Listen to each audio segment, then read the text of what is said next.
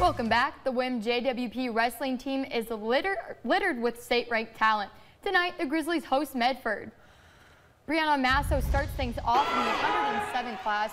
Masso doing a nice job to avoid getting pinned here, and she holds on long enough to get the decision, putting the Grizzlies on the board first 3-0. Moving on to 121, it's WIM JWP's Parker James against the number 10 in Class A's 127 class, Luis Lopez. Nice half Nelson from the Medford Star to secure the pin. Grizzlies down 33-15. Gavin Kraus in control, only a matter of time before he secures the fall. Thriller this evening between the two Gopher Conference foes, tied up at 33, and it all comes down to two ranked heavyweights. WIM and JWP's number 1 Keegan Kubal up against number 8 Mason DeGrude. Kubal flexing his muscles, circles and gets the pin. That will do it. The Grizzlies get the win over the Tigers in the end with a final score of 39-33. To the ice now, Mayo Clinic Health System Event Center. Minnesota State men's hockey hosting Northern Michigan. Mavericks strike first. Power play goal from Evan Murr off the faceoff to make it 1-0 late in the first period. Northern Michigan responds in the second. It's a mess in front of the net, but give credit to Jack Perbix for the greasy goal to bring it level. Fast forward to the third. Mavericks trailing. Sam Morton finds Lucas Souter to tie the game up at 2 midway through the period. This game would head to overtime. In the end, Northern Michigan picks up an extra conference point by winning in the shootout 2-0. These two teams will battle again tomorrow night in the series finale. Now at the Taylor Center, the MSU men's basketball team hosting St. Cloud State. Malik Willingham to Elijah Hayes-Camp. He'll pop the three. MSU leading 46-25.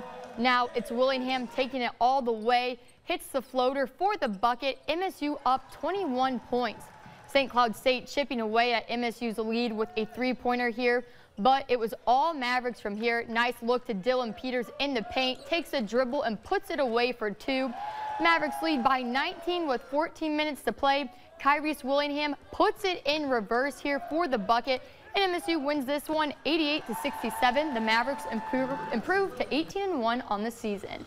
In the first game of the doubleheader against the Huskies, MSU women taking on St. Cloud State. Second quarter, Mavericks holding on to the lead. Emily Russo working in the paint. Nice spin move in score.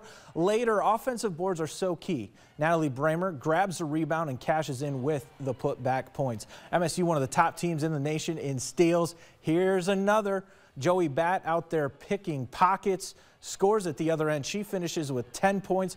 Bramer led the team with 16 as MSU wins 71-47 over St. Cloud State. Win streak now at 13 for the Mavericks. They'll play host to MSU Moorhead tomorrow.